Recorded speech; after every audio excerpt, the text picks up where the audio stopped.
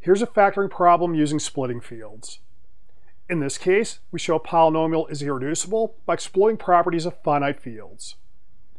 Then, we introduce a large class of irreducible polynomials. Now the problem, I want to show that g of x equal to x to the fifth minus x plus 1 is irreducible over the rationals by reducing the coefficients modulo 5. We can show this using brute force.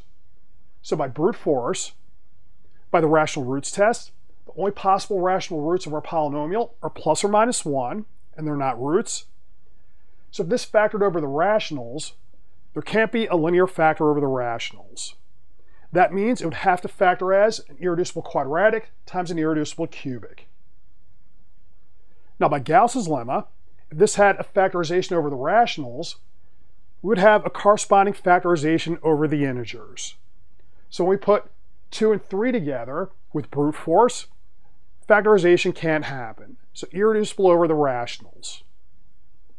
We'll show this in a different way, and that'll give us some factorization tricks using finite fields. Now, to start, we still use Gauss's lemma. So if g factors over the rationals, then it has a non-trivial factorization over the integers. That lets us reduce the coefficients of the factors modulo 5. So, proposition, we'll assume that g is monic, so that way when we reduce, the lead term doesn't vanish. If, so g bar, we'll call the polynomial g with the coefficients reduced modulo 5. So if g bar is irreducible over z mod 5, then g is irreducible over the integers. Now, let's suppose we have a non-trivial factorization of g, so as h1 and h2.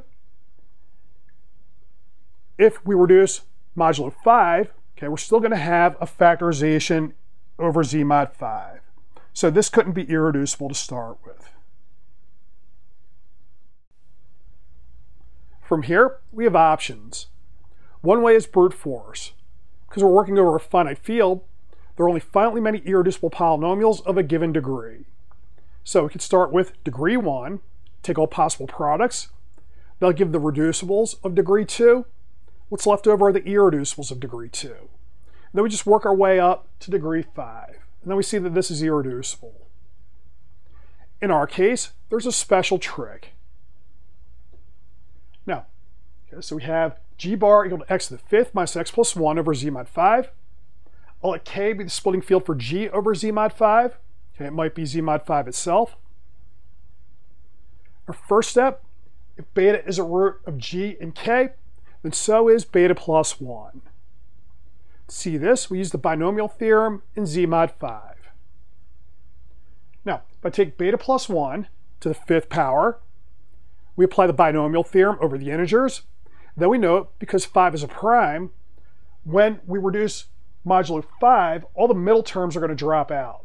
So I'm left with beta to the 5 plus 1. Because beta is a root of this polynomial, that's going to be equal to beta. Now, if I compute g of beta plus 1, we put beta plus 1 in, we evaluate and substitute, and what comes out is 0. So beta plus 1 is also a root of this polynomial.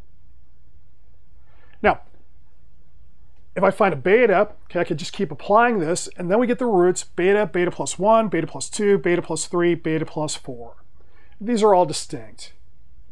So we know all the roots for g. Now, possibilities.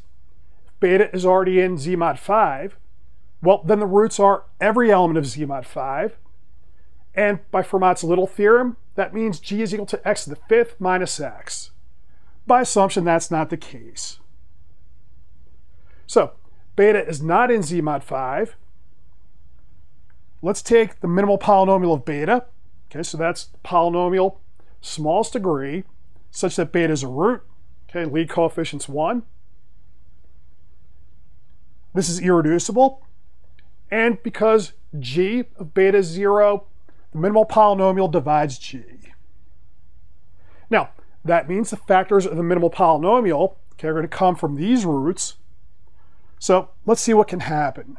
So if I take a product of some number of these factors, say we have j of these, what do we get? Well, we'll have x to the j. The next term is going to be in the form j times beta plus a sum of these i's that we're using. Now, that's going to be a problem because beta is not in Z mod 5. Okay, when we adjoin beta, 1 and beta will be linearly independent. So the only way that this can go to 0 is if j is divided by 5. Okay, so in this case, that means j has to be precisely equal to 5, and that means that g is irreducible. What we've been working with is a special case of what we call an Artin-Schreier polynomial. These polynomials play a role in the advanced theory. For the general setup, we'll choose field f, characteristic p with p prime. The general Artin-Schreier polynomial is in the form x to the p minus x plus alpha, where alpha is an f. And by the work we've already done, if alpha is not in the form gamma to the p minus gamma for any gamma in f, then g is irreducible over f. For the roots of g, if I can find one root beta, then the others are in the form beta plus 1, beta plus 2, all the way up through beta plus p minus 1. Then we have that the splitting field for g over f is just f adjoin beta.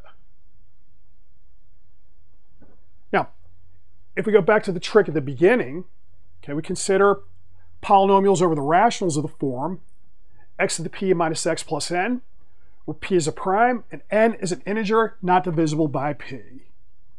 This will always be irreducible over the rationals. So just use our work from before, and we note if gamma is in Z mod p, then gamma to the p minus gamma is always equal to 0 by Fermat's Little theorem. So always irreducible.